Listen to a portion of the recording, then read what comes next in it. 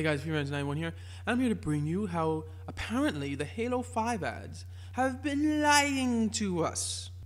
No spoilers what happened in the game because I haven't played the game, but I was watching this video on IGN, which I'll have a link in the description below, where they were saying how the whole Lochte versus Chief and Chief being branded a trailer, like none of that is in the game.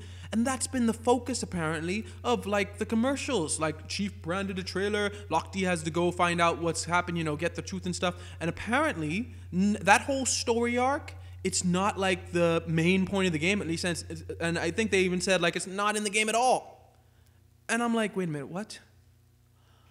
I could understand if the CGI cutscenes themselves didn't happen in the game, because let's face it, the CGI cutscenes, they don't have to happen in the game. But the main stories that these CGI cutscenes seem to be setting forth are not in the game themselves. Now that's a big thing.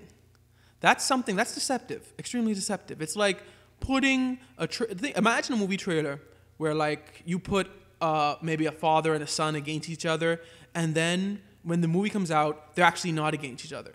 The rest of the stuff is the same. They're still fighting the same war. They're fighting the same type of battle, but they're not against each other. And it's like, wait a minute, but wasn't the whole point of the commercials that they were against each other? Yeah, that's what it would be like, because it's just deceptive.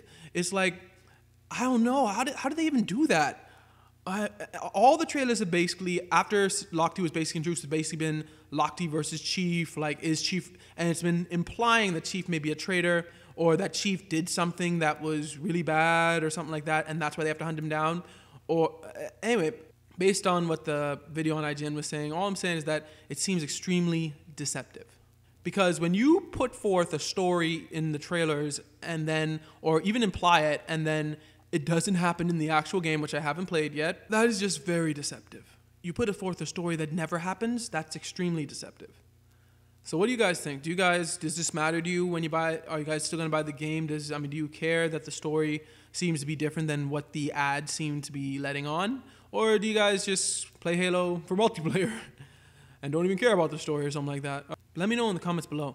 Thanks for watching. Remember to like, comment, subscribe, and may God bless you all.